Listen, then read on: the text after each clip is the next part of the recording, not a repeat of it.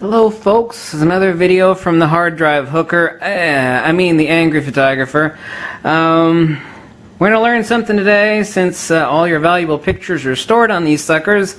I personally own over 220 some of them that are working, not dead ones like these that have taken apart. I have unquestionably taken apart no less than probably 12 or 1300 hard drives to salvage parts and neodymium iron boron magnets. So let's learn about hard drives. And by the way, the one thing that any expert in hard drives that will tell you is that the more you know about how a hard drive works, especially the modern ones, the more you are amazed and stunned that they work at all, much less work for even a few years. Remember, every hard drive is destined to do one thing.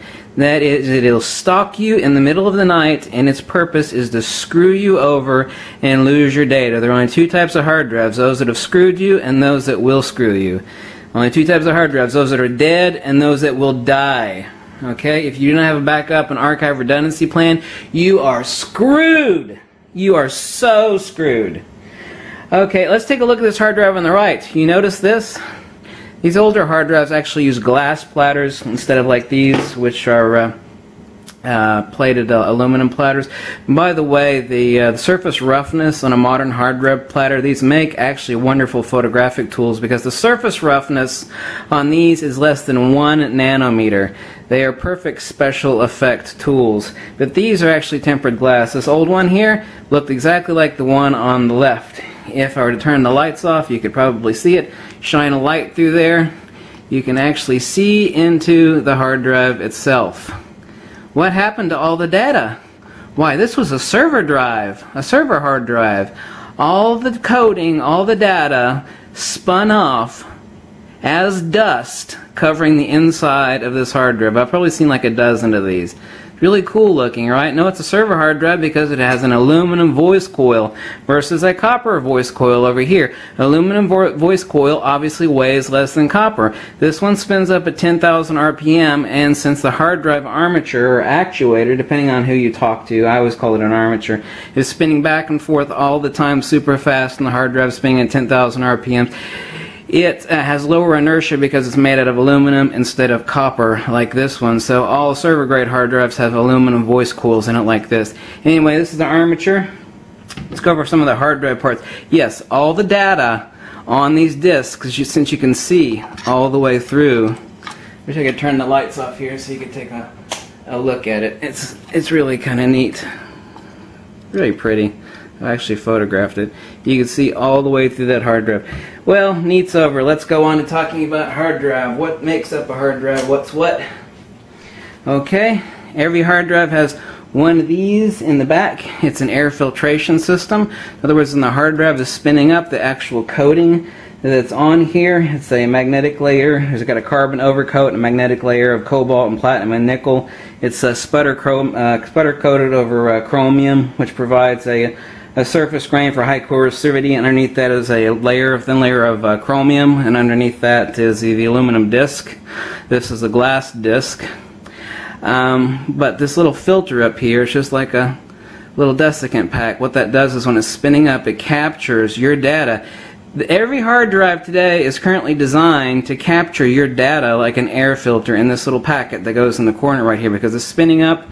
And eventually the particles that make up the ferrous right layer of this will spin off. And so now the heads on these hard drives, these are older hard drives, would actually ride 100 nanometers above the surface of the hard drive platter. 100 nanometers. Give you perspective, a human hair is 75,000 nanometers thick.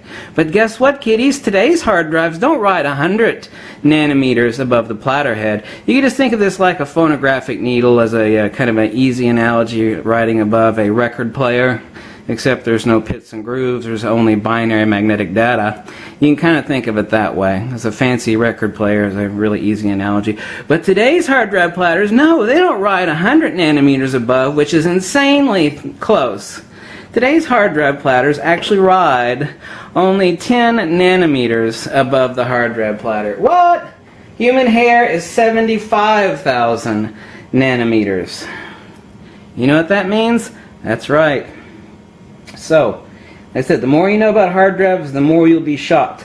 Also, there's a current new technology now that the hard drive, the heads, actually ride so close to the platter. Let's actually go over some things and point it out here to you. And use, I'm going to use my laser as a pointer. I'm going to use a pair of pliers. I had a needle over here. Here we have our little head at the end of our armature, our voice coil. Here's our neodymium iron boron magnet. There's actually one that sits above that.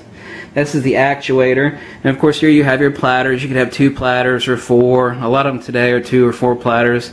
Some of the helium-filled hard drives actually have more than that. And this is your spindle. Underneath your spindle is a motor which is driving up your platters. If this gets out of torque at all, what happens is you have hard drive crash. Okay? Ruins the data, destroys the head. Your data is lost, and the best hard drive data recovery expert in the world is not going to get your data back. This is the chassis. Now on today's current hard drives is a lot smaller, but it's a hard drive controller board. You can have a motor failure, but even if you're able to swap out this whole spindle, which by the way the slightest speck of dust in there can cause the head to crash. Here over here you have, like I don't have it on this hard drive, here we have, let me zoom in a little bit. We have the parking ramps for the heads when the hard drive is off. I said your armature, your voice coil back here, which is made out of aluminum on the server grade hard drive. And I had a little pin pointer. Oh, well, I eventually found the pin pointer. Awesome. It's always hidden where you can never find anything. Let's take a look at the actuator arm and the voice coil. Here we go. Here we have the copper voice coil. Kind of basically in simplex like on your speaker system. Now you can count the heads here, 1 for either side of each platter. Data is written to either side of each platter. You can see this better. We have 1 disc, 2 disc, 3 disc, 4 disc, and 5 discs. So we know this one had 5 discs since there's 10 heads here. Let's move out to one side, 1 disc. We peel it apart. You'll actually see right here real close. I don't have macro for this, but there is just a tiny winding of copper around a ferrite head on the head of the actuator, the armature here. That is what is reading and writing data. Look how flimsy these are.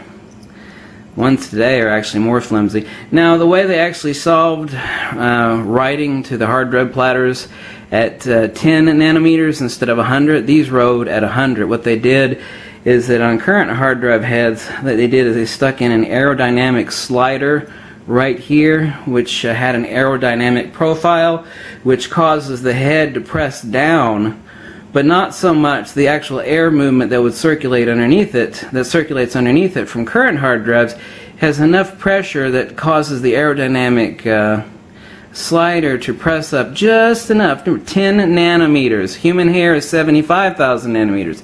It would push up on the hard drive head just enough, unbelievably thin, to ride a thin cushion of air. Yeah, and you wonder why hard drives fail? Yeah. Remember, voice coil here is aluminum, voice coil here is copper. Higher inertia due to moving mass, since obviously when the actuators are moving back and forth like this extremely fast, aluminum has less mass. That is why these aluminum voice coils are used in server grade hard drives. As a quick little aside, I've got a whole stack of hard drive platters here. As I told you, they make great little lighting reflector tools. I actually done some neat special effects. Here I am behind the camera. Hi, there's my ugly ass. But let's take a look. This video is going to be a 2-part series, by the way. Since all your data is stored on hard drives, I thought you'd like to know, how's this photography related? I thought you'd like to know how hard drives work. I said the more you know about hard drives, the more you're like, oh my god, I'm so screwed. My data is unsafe. That's right. God is redundancy. You want to talk about the protection of your data? Redundancy is God, and backup is not good enough. Backup just means secondary screw-up. It means a backup to your screw-up. Unless you have your data archived in multiple locations, multiple platforms. What is a platform? A hard drive is the type of platform. SD card is a type of platform. A server is another type of platform. While all servers are on hard drives, obviously, that's another type of platform because it is not local. Okay, optical is another type of platform. Blu-ray is another type of platform. Anyway, here is the hard drive armature, i.e. actuator and voice coil, riding. It's actually not sitting in there. It's actually floating due to the Lorentz force between the neodymium iron borons that make up the actuator of the hard drive. It said spindle, armature, actuator, your hard drive platters. These old ones, by the way, I've accidentally broke a few of them. They shatter into a billion pieces. I actually, I swept up the floor God knows how many times. I accidentally broke one of these, and it blew up because tempered glass doesn't break. It explodes! I had pieces of glass stuck in my foot for like months. Like, oh my freaking God, what a pain in the ass. I'm going to go on to a video series number 2 here really shortly. I'll talk about hard drives, but as a quick little note, I'm taking this older hard drive which came out of a teenager's computer, a really old hard drive, an old IBM one, and I'm going to show you what is the makeup of the hard drive of a typical teenager. And I figured it out due to logical deduction. 70% of the hard drive, hardcore, porn, smut, dirty pictures. 15% illegal movies and music downloads. And, 15% homework. Yeah, okay, whatever. It was funny to me, damn it. Oh, by the way, they actually improved the actuators, the hard drive neodymium iron boron magnet actuators on current hard drives so that they're more precise. However, they're more prone to failure than the older hard drives were. They've actually improved the precision because these old hard drive magnets, these old hard drive neodymiums, they've made them more precise since then, since these are only 2-pole neodymium iron borons. Here you can see it under the magnetic viewing film right here. They've improved the precision, but in the process of improving the precision of the hard drives, neodymium iron borons, what they've done is they've increased the likelihood of magnetic depolarization due to close proximity. What they've done is they've taken a single magnet like this and they've turned it into 2 magnets by polarizing it not only top to bottom but left to right. And you can see that here. You can see, okay, it's polarized left to right. Yes and no, only on that side. Now if we look at it edge on like this, you can see we have 4 poles here. 1, 2, 3, 4 over there left and right. 1, 2, 3, 4. This makes current hard drives more precise, but they make them also more prone to failure. Magnetic depolarization. Actually making 4 poles out of a single magnet like this due to the magnetization process makes them, like I said, more precise, but more prone to failure. Early on. Early on meaning 4, 5, 6 years. Also depends on heat. One thing that kills a magnet is magnetization. Heat! Heat!